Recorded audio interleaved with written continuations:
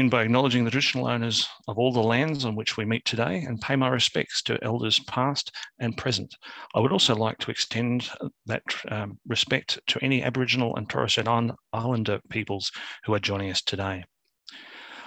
As I said a little bit earlier, I'm the chapter chair for the ACT and Region part of the Australian Citizen Science Association.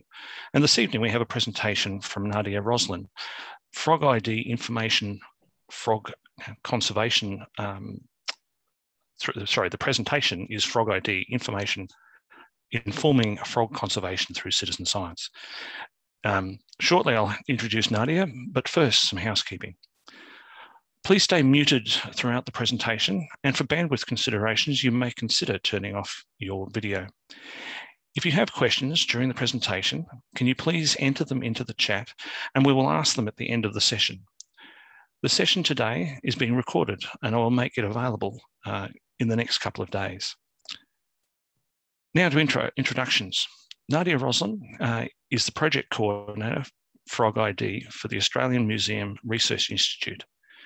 Nadia is a biologist from the Australian bush capital, Canberra, with experience in coordinating projects on climate change, biology, and phenology for the research and not-for-profit sector. She previously studied a Bachelor of Science in Zoology at the Australian National University and a Masters of Science in Tropical Marine Ecology at James Cook University in Townsville. Since joining the Australian Museum in 2020, she has had the pleasure of expanding her citizen science experience by working as a project coordinator for FrogID. Over to you, Nadia. Thank you, John. Let me get my slides up.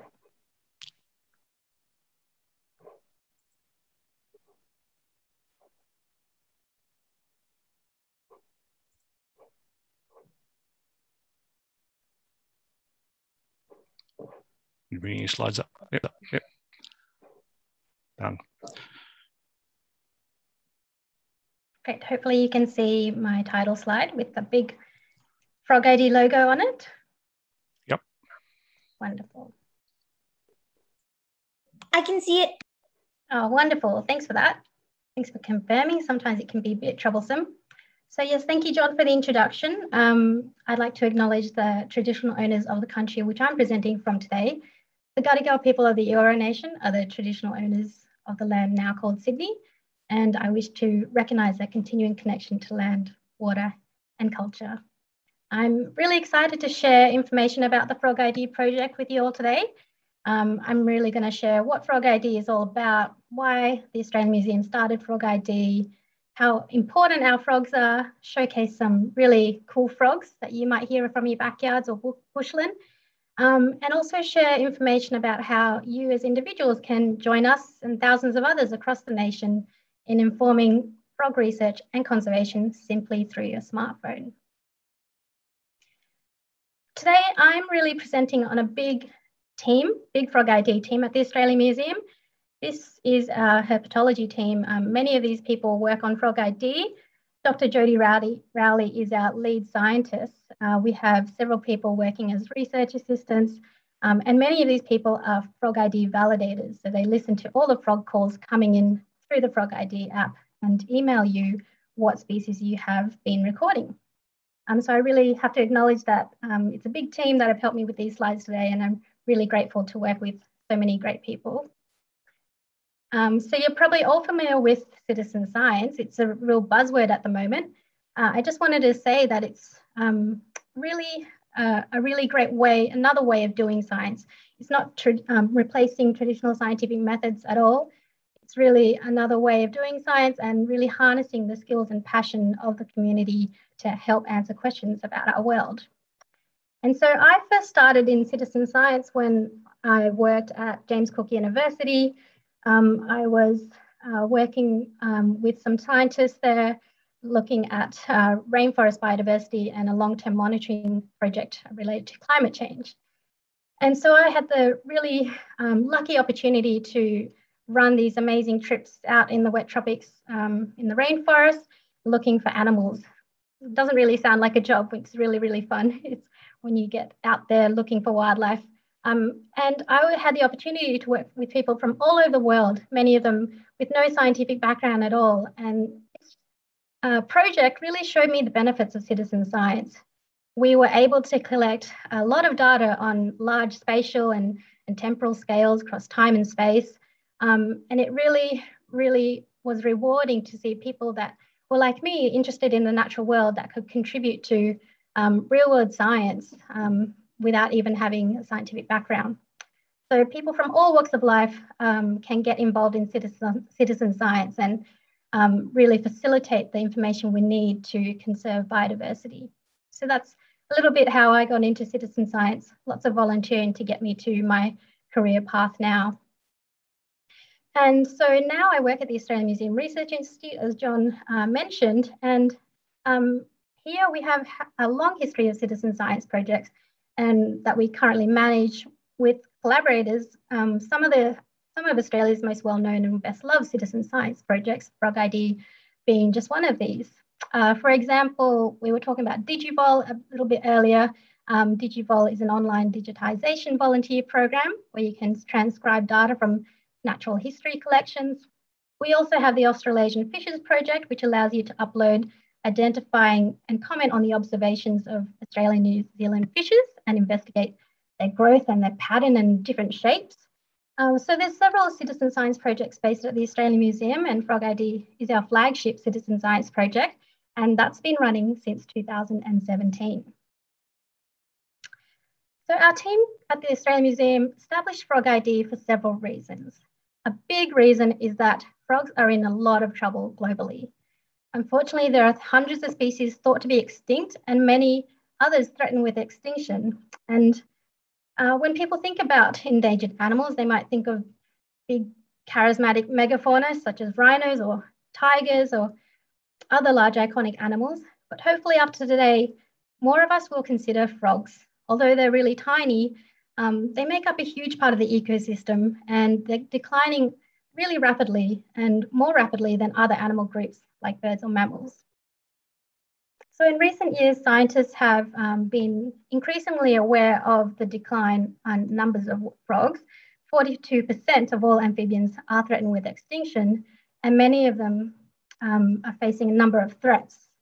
So one of these is disease, and you probably heard on the radio recently, Dr. Jode Rowley talking about this unfortunate mass mortality event happening on the eastern coast of Australia, which she thinks, and some other experts across Australia think, is related to disease. There's also habitat loss and degradation in threatening frogs. A frog's habitat is the environment which it feeds, it shelters, and it breeds. So like many other animals, it's really threatened by habitat loss and degradation. Pollution is another threat. Frogs generally spend a lot of their time or part of their life cycle in water. Most frogs have their tadpole phase in water, and so they're really sensitive to pollution. Introduced species, for instance, the mosquito fish, they're really a big threat to frogs because they do eat tadpoles.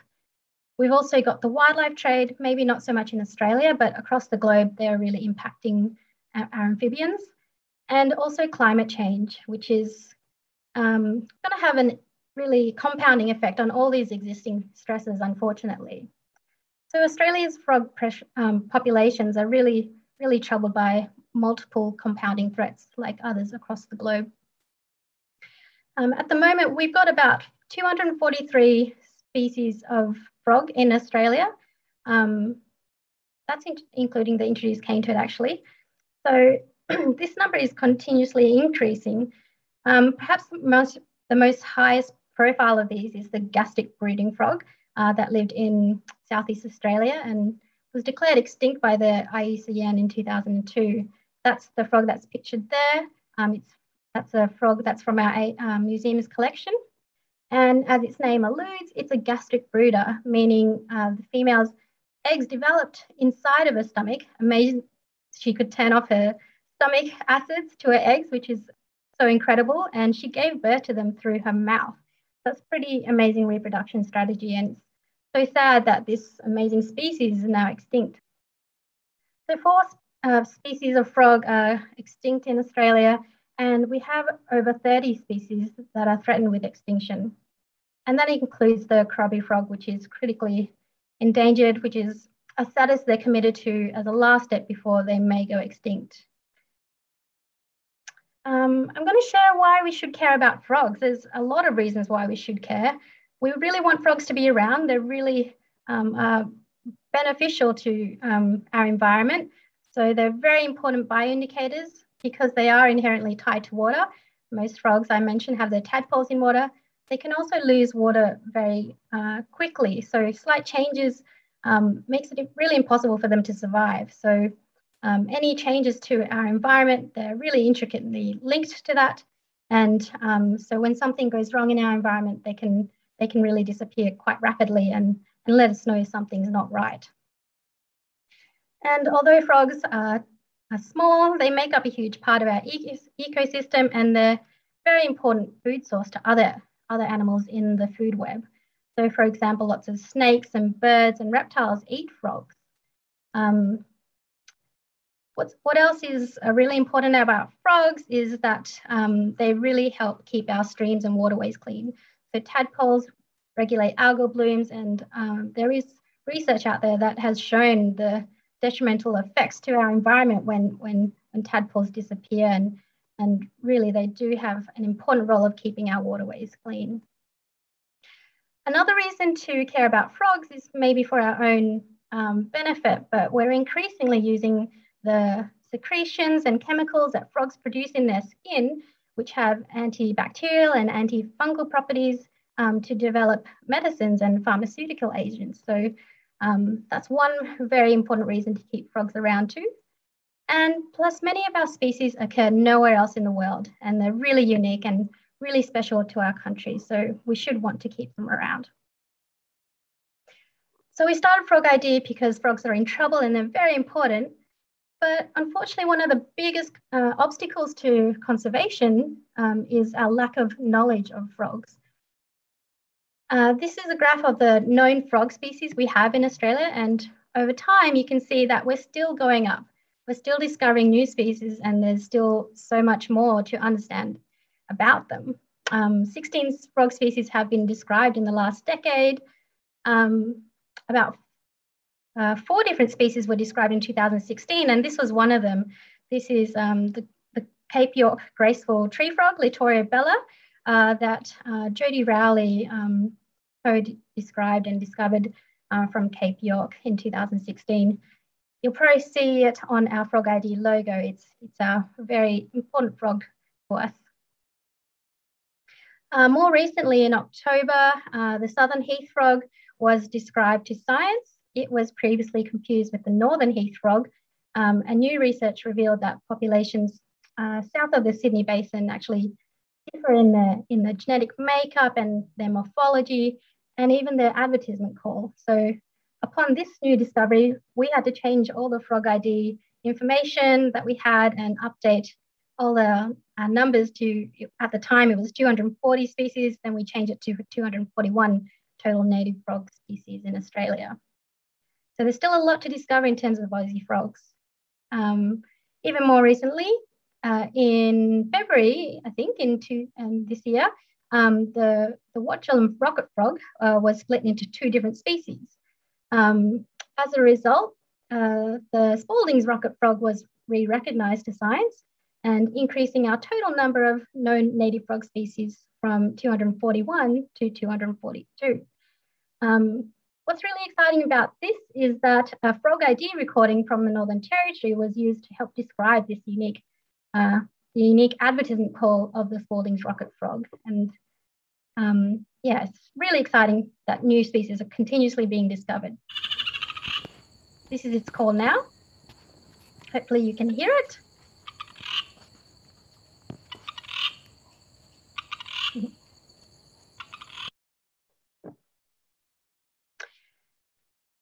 This is a map of all the frog records we have from Australia on the Atlas of Living Australia. It shows all the scientific records of frogs. And in any one area, there might be maybe 10 to 40 different species of frogs that you might be able to find in a short distance. But what you can see is that there are still some large parts of Australia that have frogs, but we don't have scientific records of frogs. So that's a real problem when we want to assess land use change and make decisions around conservation. We really need to know where frogs are in order to protect them.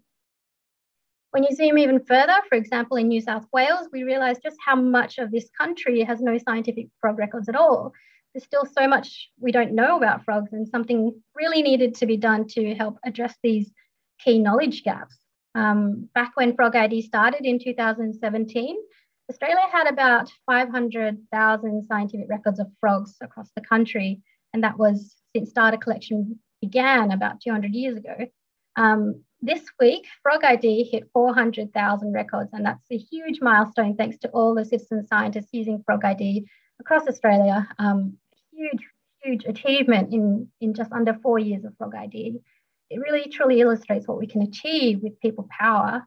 And that's why we've made FrogID. We really wanted to harness the power of people using FrogID to collect data on scales that normally isn't really feasible. There's just too many frogs out there to count, and no way that scientists and land managers can do it on their own. So with FrogID, citizen scientists like you and I can help put more frogs on the map. The next reason why we created FrogID is related to one of the neatest things about frogs, and that is that they call. And so you may wonder why frogs make that croak or bark or bleat from your backyard pond or local creek. And it's actually a sweet serenade. This is a male frog's love song to attract female frogs. And the neat thing is that every species has a different sounding call. So you can identify frog species just by listening. And so by making all these different noises, frogs are really revealing what species they are. And sometimes it's more accurate to understand what species it is by its call. Just to give you an idea of how cryptic our frog species can be, these are two related species of stream frog and a visual representation of their call. Their calls are more different than their appearance, and I'll play you the calls now to show you the differences in how they sound. This is the Barrington Tops tree frog.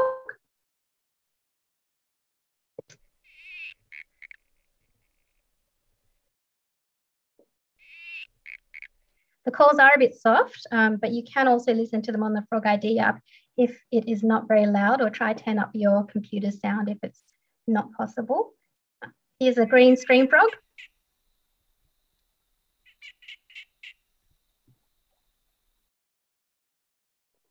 So male frogs call to attract female frogs, and sometimes the call of a frog is the best way to tell them apart. And frogs are really hard to find in the environment. I'll just give you a moment to look at this slide and just have a look and see if you can find the frog that's present on this slide. Can you spot the frog that's in this photo? This is a photo from one of our PhD students, Gracie Liu, who's looking out for the Burralong frog, doing some radio tracking on them. And it's right here.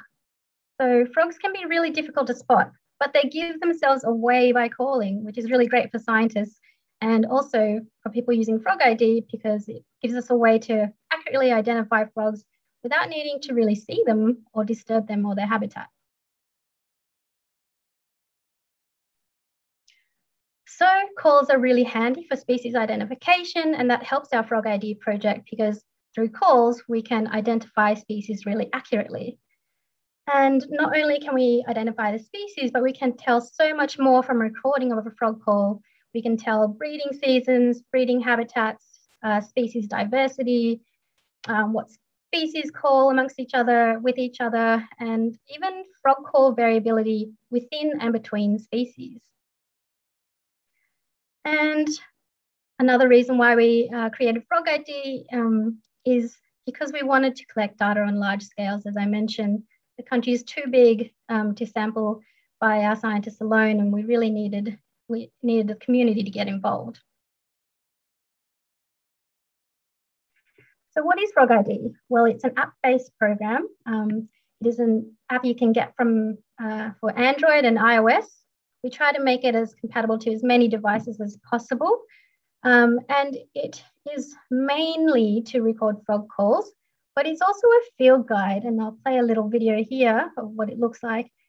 So it's got photos of frogs, what frog species calling around you. You can play their call. You can read their description and look at their distribution maps. Actually, these distribution maps are constantly evolving as we get more information put into FrogID. So it's really an updated field guide, probably the most updated field guide you can get on frogs of Australia. What's more is that the recordings are identified by a team of experts, which is what makes FrogID one of the most robust, scientifically accurate data sets on frogs in Australia. So through FrogID, you can open up the app and you can press record. And all you need to do is record the frog's advertisement call in 20 seconds or even up to a minute. But as long as that advertisement call is within that 20 seconds, then you can submit it and it can contribute to our national database of frog calls across Australia.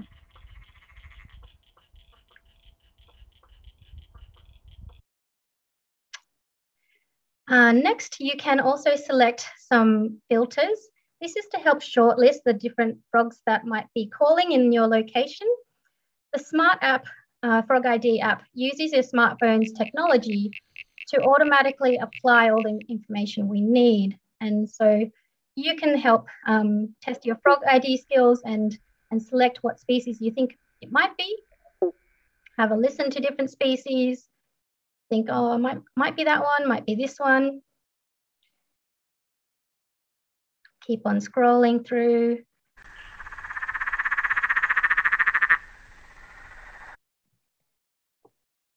And then you can add notes.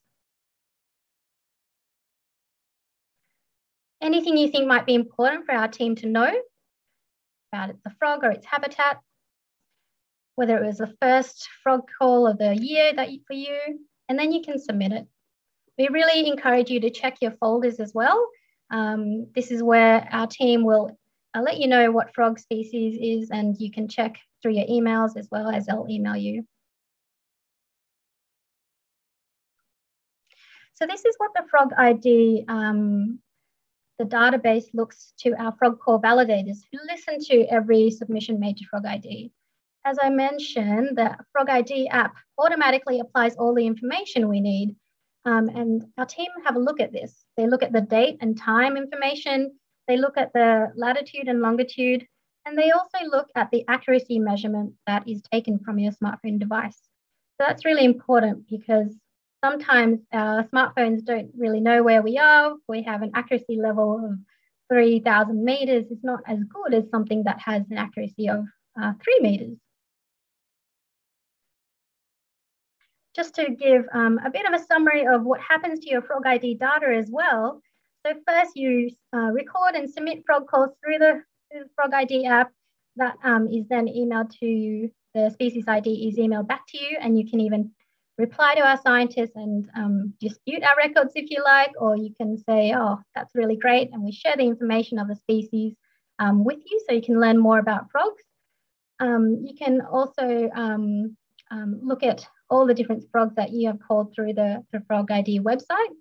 All of these verified records are added to the FrogID database, and those verified records are checked and cleaned as part of a really thorough database checking quality control process that we have at the Australian Museum. Then all those records are made available on the Atlas of Living Australia and the Global Biodiversity Information Facility so that more people can use these records for conservation purposes or land management decisions. Yeah, so that's a bit of a summary of what happens to your FrogID data. We make it available to different national and global data repositories, and you can also reach these records on the FrogID website. So the next few slides, I really wanted to show you how diverse frog calls are and how amazing frogs are across Australia. This is the striped rocket frog from northern parts of Australia. They have a really crazy call.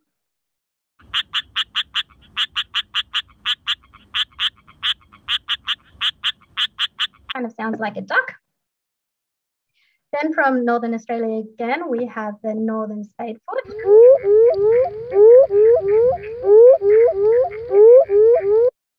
You might think that sounds like an owl. Then we have the bleating tree frog, which is a common backyard frog on the eastern coast of Australia.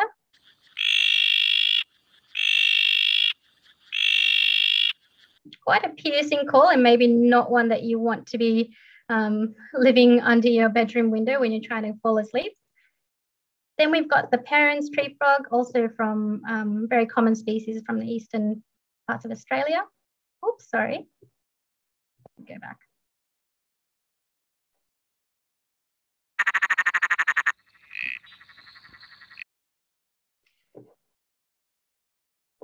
And lastly, I'll share another common frog, which is the eastern dwarf tree frog, Litoria phallax.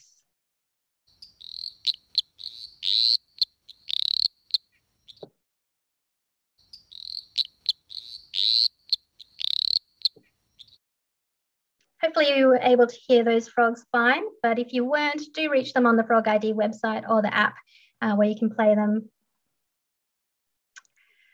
So since 2017, FrogID has reached amazing milestones thanks to the thousands of people using FrogID and listening in on their calls.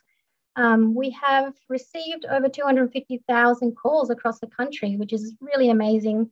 And we hit our 400,000th frog this week, and that number is rising. We've counted 204 of the 243 frogs in Australia, so that's approximately 83% or so.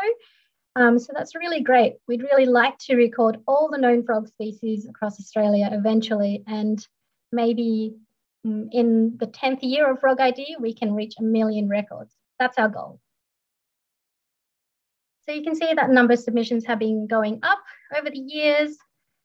And this map is a map of the grid cells across Australia and which grids have FrogID records in them. So the cooler colours are where there's at least one FrogID record. The warmer colours have more FrogID records. At the moment, our team have indicated that we are covering about 28% of the grid cells across Australia. And really, we want every grid cell to have a frog record if we're really to inform frog conservation as best we can. So that's where we're at the moment. This is kind of a cumulative count of all the species we've collected over the years, counted over the years, and you can keep a track on all the species we're counting on our social media pages. Our most recent one being the whaling frog, which was species number 204.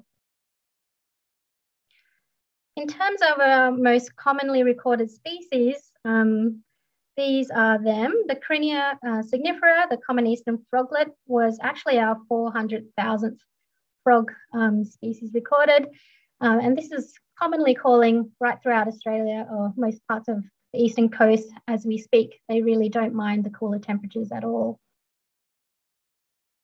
And when we look across states, New South Wales is the biggest contributor, and that might be because we are based in New South Wales. We have a big media reach and relationship with ABC here, so lots of people hear about FrogID in New South Wales. But we also have a lot of contributions coming from other states and territories, Queensland and Victoria closely following us. I also looked at the FrogID records in Canberra, and this can be reached for any region you're in, not just Canberra, but New South Wales, or even you can look at your government areas across the country. And we can see that we've had over 5,000 records of frogs. We've counted about 13 species so far, and there have been over 500 participants in the ACT alone. So you can reach these live records from the FrogID Explore page on the website. But just to note, this is a live map that has species buffered. So you will see records that have been spaced out like this, buffered on the live map.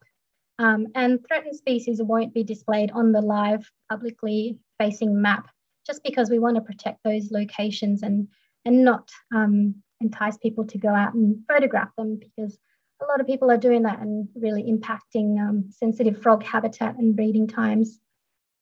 So do visit the FrogID website. On the Explore page is where you'll reach the live map and where you can download FrogID records, which has the geolocations of the frogs. The next few slides, I'm going to share some frogs from the ACT region, just because most of you will be from there, but these frogs do occur across the East Coast as well. So we have Crinia parisignifera, the eastern sign-bearing frog. So it's like a short, high-pitched peep, sometimes followed by a few different chirps. This species breeds during any time of the year except the middle of winter.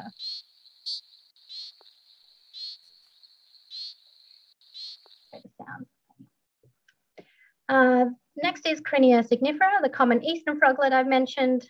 It's our most submitted species to FrogID, with over 63,000 records of frogs. And this tiny frog species is often heard but rarely seen. It breeds during any time of the year, and the call really differs depending on the population. It's been likened to rubbing a wet finger on a balloon, like a really squelchy call. While others are a high-pitched cheep, cheep, cheep, cheep, cheep, like this one.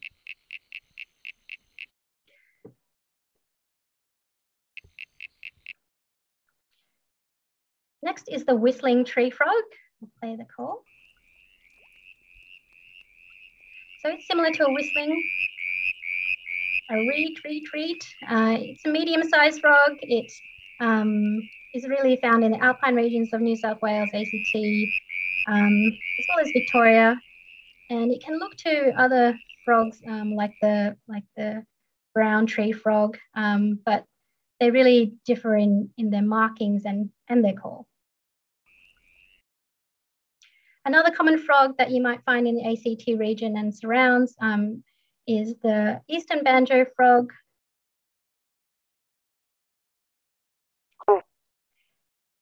It's similar to a banjo string being plucked, a loud bonk. It comes up again. Nope. So this is a large species of frog. There it goes. It breeds during spring and autumn, and it occurs in many different habitats, including woodland and heathland, so even in suburban areas. So this is commonly what we see hanging around in near your compost bin, looking for grubs to eat. A really, really great backyard species to have.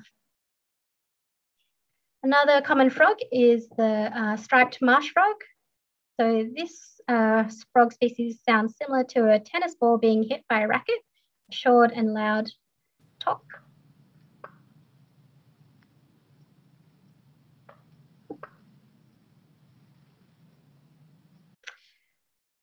It also breeds during spring to autumn and occurs in many different habitat types. This species was actually identified by one of our research team members as one of the most tolerant of human-modified spaces. So it's quite a common species we'll hear in our urban environments and see in our backyards. We've also got the spotted marsh frog.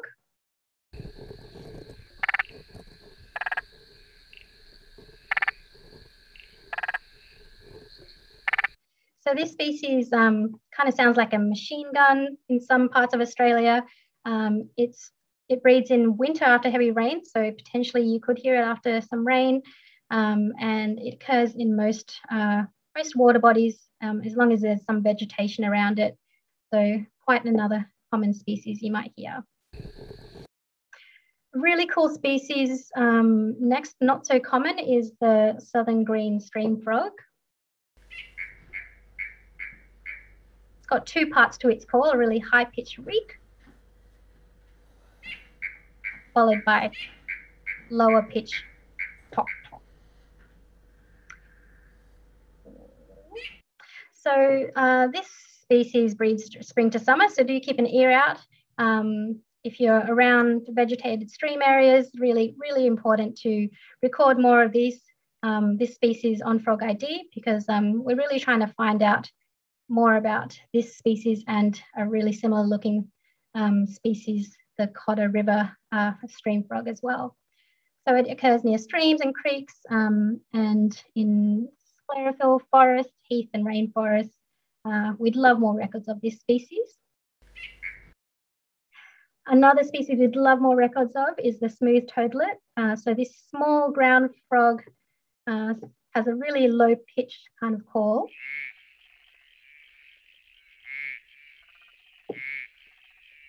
It's really tiny, only up to 30 centimeters in body length, and it breeds any time of year after rain, and it can occur in woodland as well as farmland.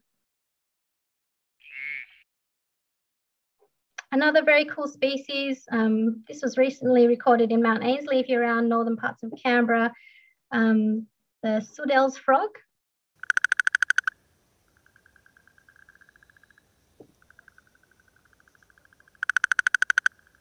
Very cool, long, low-pitched trill. So this is about a medium-sized frog, up to 5 centimeters. It usually breeds during late winter to summer after heavy rain. So we'd really like to know if this species is calling around you, because they really do only emerge after when it's raining. So really good species to understand drought conditions and if they're being impacted by that. Next we have the Dendy's toadlet, which is such a beautiful looking frog. These Pseudophony are ground frogs that have a really squelchy call.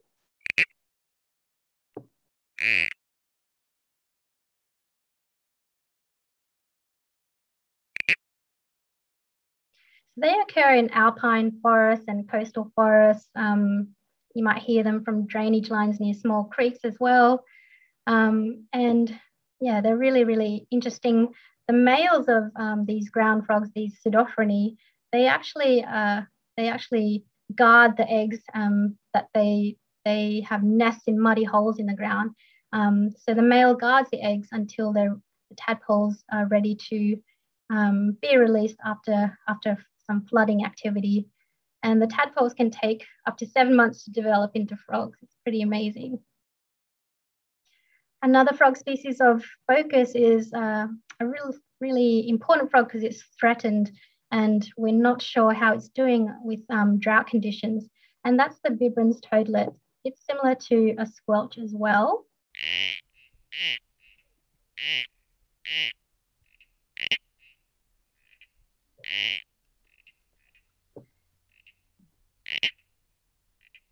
So like other Pseudophony species, the males of this species also guard the eggs in these guys lay their eggs in sphagnum moss or rocks and logs. And they really have this amazing bright yellow on the tops of their arms and shoulders if you're lucky enough to see them. But whenever you hear a frog, if you think it's a frog, do record it on FrogID. We really want to increase records of these species.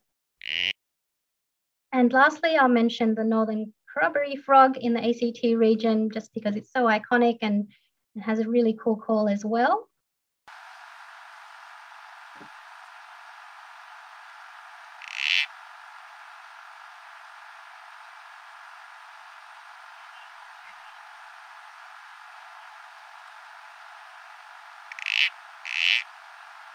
So if you hear that in the alpine environment in ACT or New South Wales, do record it because it's a really, really important species we need more records of.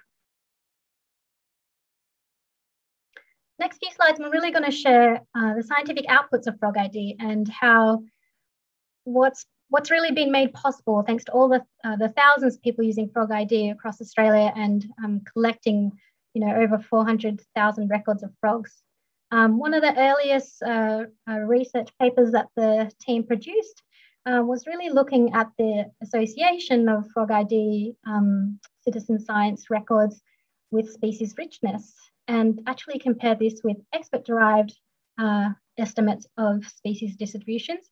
And they really found that in 18 months or so, FrogID really could accurately predict frog species richness at a scale compared to expert-derived maps based on 240 years of data accumulation. So really, really amazing at large scales what FrogID could produce, and the biodiversity information that is just like a project like no other. Another interesting research finding from last year was from Callahan and the team. So that what they did was used about 126,000 frog records from FrogID and looked at when they call. So they looked at this understanding that frogs call at night. But what they remarkably found was that about 1 in 5 recordings of calls were actually during daylight hours, and some frog species actually called more when the sun was out than at night. So it really, really challenges this common notion that frogs are really mostly nocturnal when actually most call during the day as well. Some species call during the day. So these findings have really important implications for when frog surveys can be carried out, for example, and also poses a whole new set of questions around just why some frogs call during the day. So some of the things that we are also informing and understanding more about is disappearing frogs. So for example, FrogID, thanks to all these records of green tree frogs, we've had a lot of anecdotal reports of green tree frogs declining in the Sydney area. And it wasn't until FrogID came along that we can actually provide hardcore evidence about this.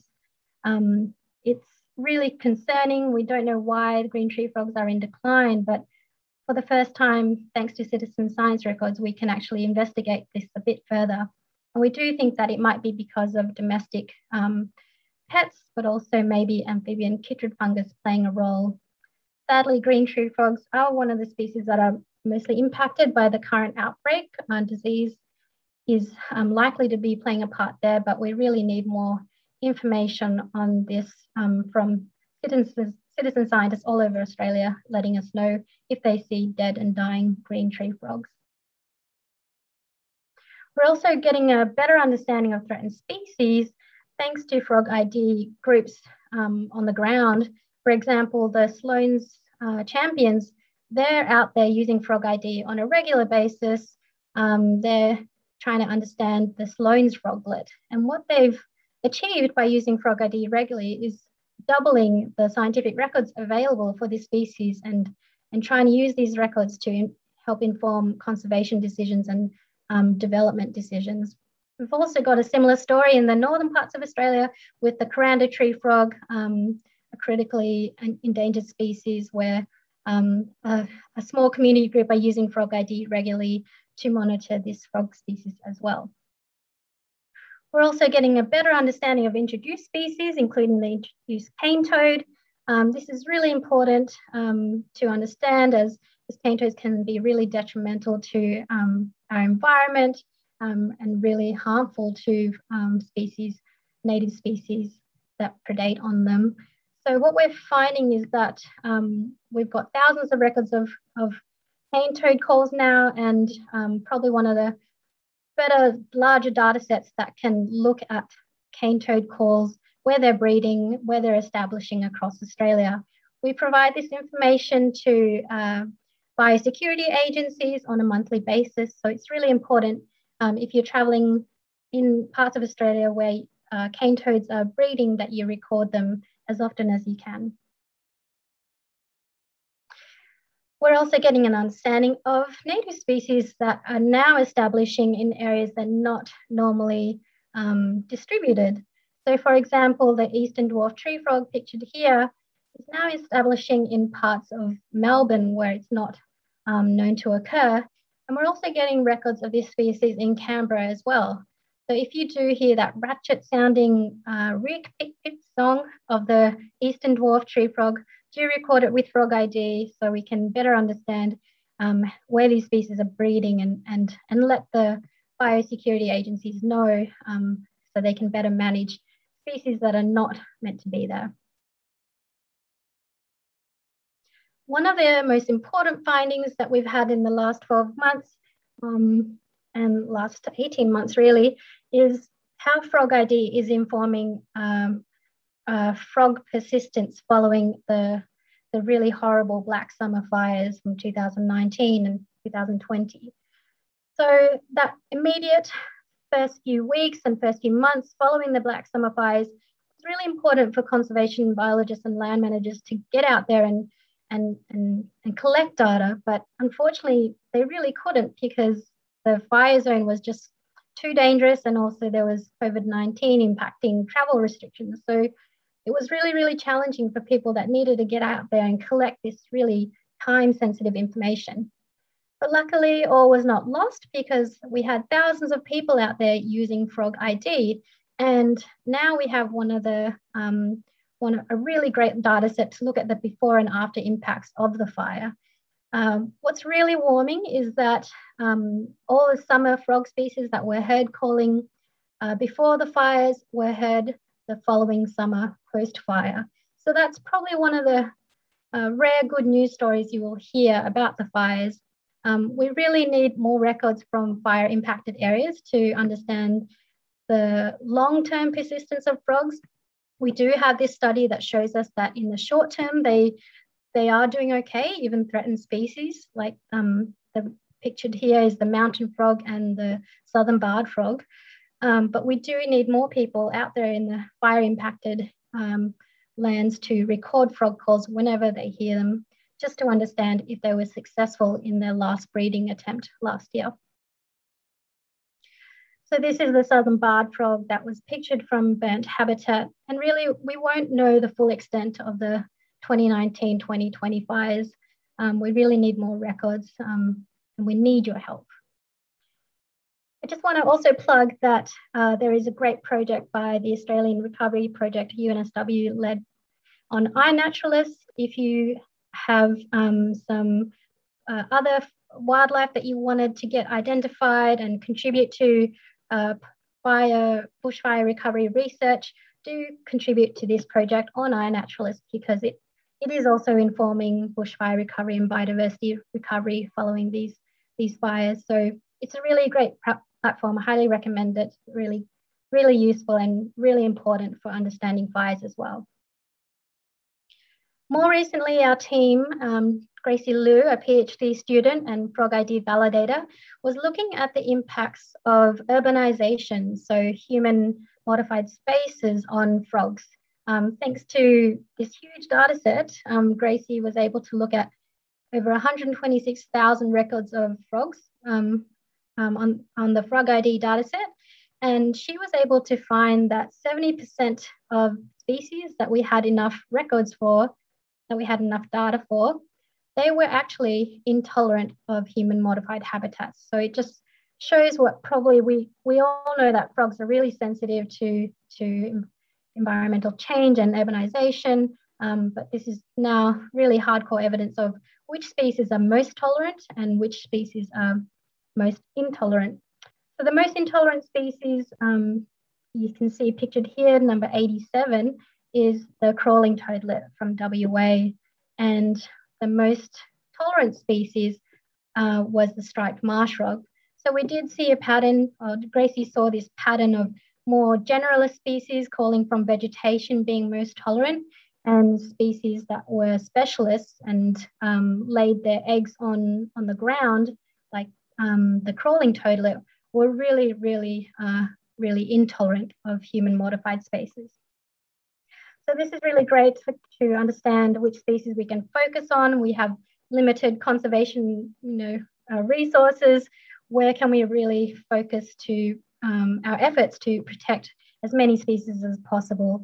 And it's really an example of the connectedness we have with frogs, and how we use our environment, and how we can use frogs to understand how we are playing an impact.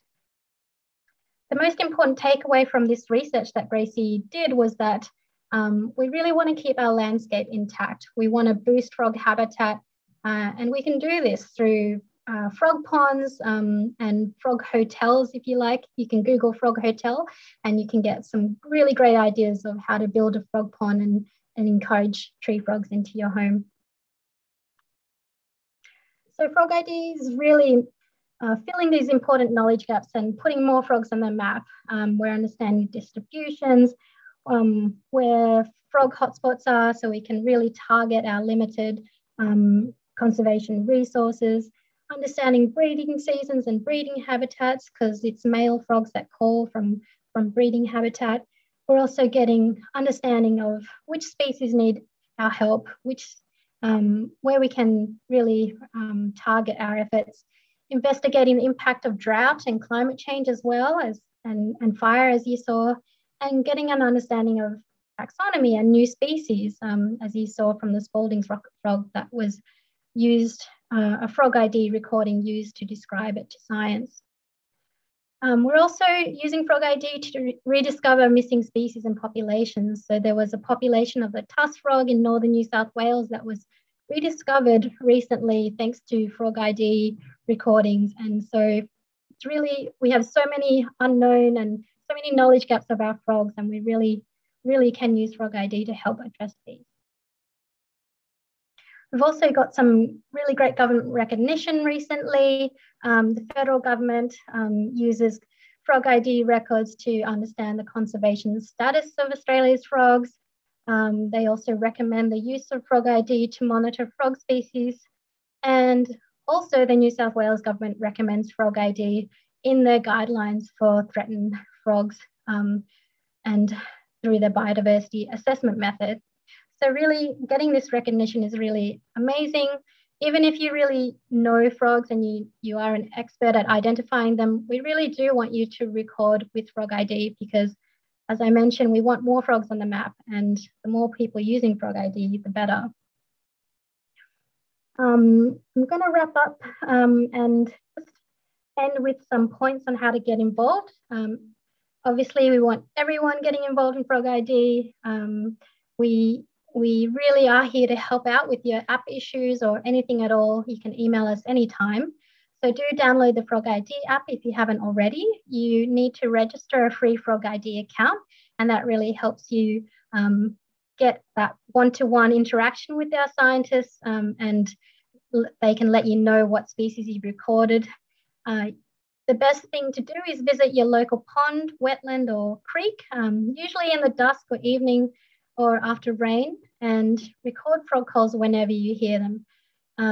As often as every day is great, or once a month, as often as you can. And make sure you click that submit button on the app. Some people don't do this and don't realize till a year later. We're always getting FrogID records submitted long time after they've been recorded, but that's fine. We really want all of these records that are on your FrogID app. So check your folders regularly to make sure they're all submitted properly, and do get in touch with us if you need. Some recording tips. It's really good to get as close as you can to the calling frog, of course, without disturbing the frog itself or its important breeding habitat. You can just point your phone towards the calling frog and stop moving, stop shuffling your feet to try and be as quiet as possible. Pull the phone away from you, and sometimes it's helpful to wait for the frog to really get going in its advertisement call.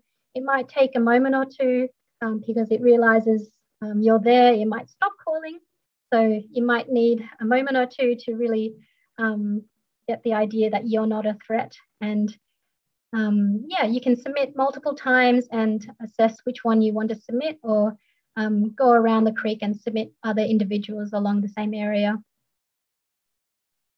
Some common issues we've been addressing recently, we have been seeing the remote area or a location services notification popping up on Android devices. And this happens in really remote areas on some devices. Unfortunately, FrogID doesn't work so well on some older devices. But if you do see this happen, just try to cancel that notification and keep pressing that record button. It should, after a while, understand where your location is and allow you to still record. And the FrogID recording will also be placed in the pending folder and submit automatically when you're back in reception if it doesn't record and submit at the time of recording. So do let us know if any issues are if you experience any issues on the FrogID app, we're of course really happy to help, and it's really important that we know when the FrogID app isn't working so we can better address this and better design it for everyone that uses it. I'll share some information about the FrogID website. You can really visit the website to get some classroom resources or learn about the frogs. We have frog profile pages for all the frogs. You can also join a group. At the moment, you can only join one group at a time, but we're hoping to really improve this feature in the future. You can reach all your FrogID submissions through your profile page on the website. And you can also look at the leaderboards. We have top froggers across the nation. David Dyke from WA has been the leader for a while now, almost at 10,000 FrogID records, which is amazing. And we also have groups. So his group in WA is also top of the leaderboard, understandably, but also closely followed by the Blue Mountains, Frog Friends and others. FrogID is continuously being used by community groups. These are just some examples. I mentioned the Sloan's Champions looking at the Sloan's Froglet. We've also got the Farm Dams Project looking at the influence of dams and to frog numbers, and also their importance to acting as a refugia for biodiversity such as frogs, and also the Frogs Victoria group.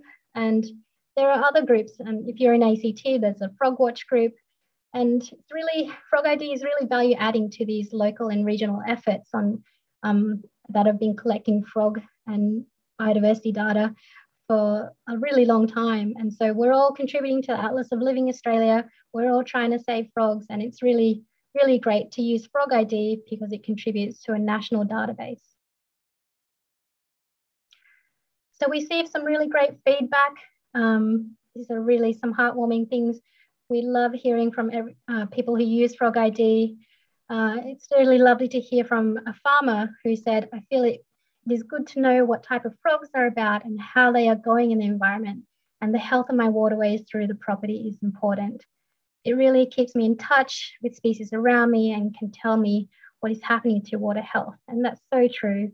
We really do think FrogID is making a difference, and we really appreciate all these really great feedback coming from the community and people from all walks of life. We've got FrogID Week coming up in November. It's an event that happens every year to capture the frogs calling across Australia and really get an audio shot of frogs on a national scale. So this is our biggest event every year in November. Do get involved this year. It's occurring 12th to 21st November. We'll be sending out some information to different community groups on this soon, and you'll be able to reach more information on the FrogID website shortly. But yes, it's a great time of year to contribute to FrogID and citizen science and build upon this year-on-year information that we're getting on frogs. I put this slide in to remind me that if you do see any sick or dying frogs at the moment, do let us know by emailing the calls@frogid.net.au email address. You may have heard that there's a current mass mortality event happening on the East Coast. We really need the power of citizen science to help us understand the extent of this mass mortality. Unfortunately, we're getting thousands, or we're into over 1,000 reports now of frogs, and we don't know what's the cause and won't know until we can get our hands on some specimens. So thank you for all those people who are keeping some frog carcasses in your freezer. We really appreciate it. Do let us know if you see anything unusual at all with sick frogs.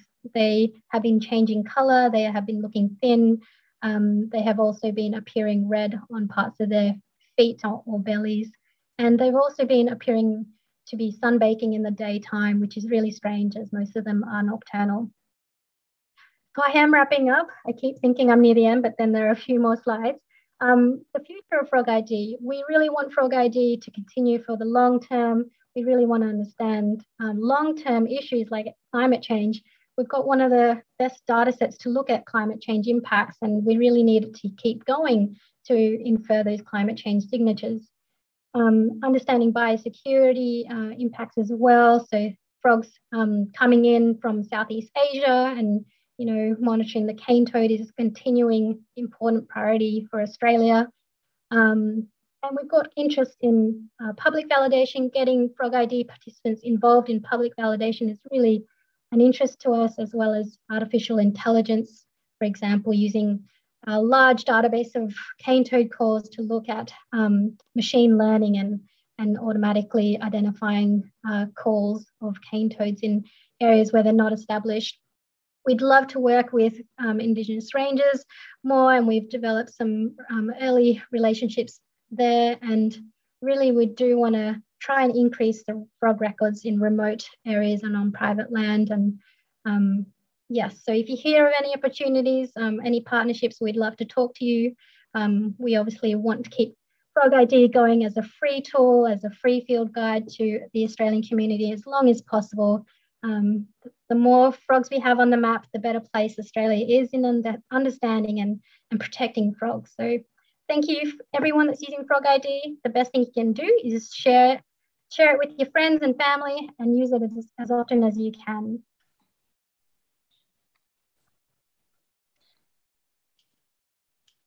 Okay. I seem to be stuck on the slide, but I am at my last slide. Fair enough. We might go on and have some questions. Yeah, sounds great. So, okay, I'll read out some questions I've pulled out of the chat, and then if there's others, we can work from there. Thank you. Okay. Michelle asked about frog hotels. Is looking at how to do it without letting the cane toads get in. Yeah. Any suggestions? Yeah, there are a few tips to help keep cane toads out. Cane toads are pretty bad at jumping, so if you do have a capacity to build a frog pond that's a bit raised, you can also cover the frog pond with some mesh as well to stop the cane toads from breeding and getting in there. But the main thing that people do is raising those frog ponds to help keep cane toads out. Fair enough. And Stuart said, if there is more than one species calling in the area, can the app identify more than one species from a recording? Yeah, so as I mentioned, one of our team of experts listen to every recording. So they will be able to let you know every species that they can hear in that recording. We love choruses of frogs. Don't be deterred by recording choruses of frogs at all. I think our record is 13 species in one single 1 minute recording. So we record choruses of frogs as well. We'd love to hear them. Fair enough. And Glenn's asked, and I think you may have covered a little bit later in the session, but does FrogID work when you're not in mobile phone coverage area? Yes, FrogID is designed to work in areas of low coverage and no phone coverage at all. So you can record from these areas and then submit them. Sometimes they'll go in your pending upload folder where you'll need to submit them manually when you're back in reception.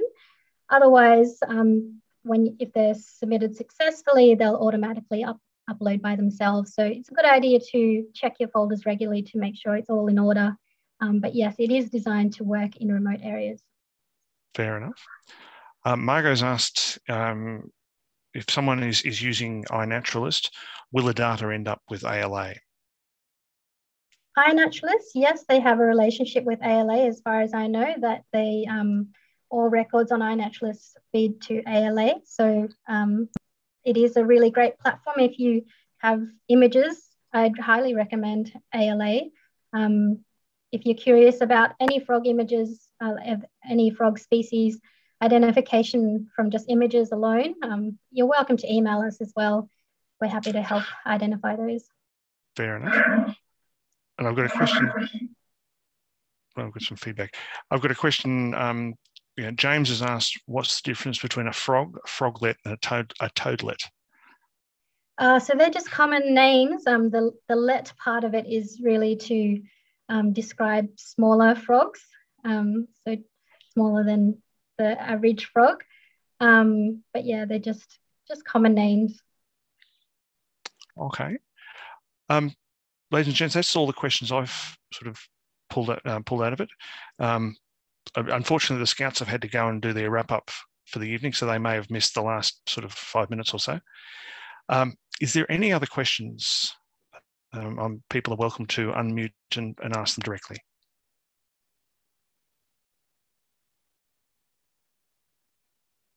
So what I might do...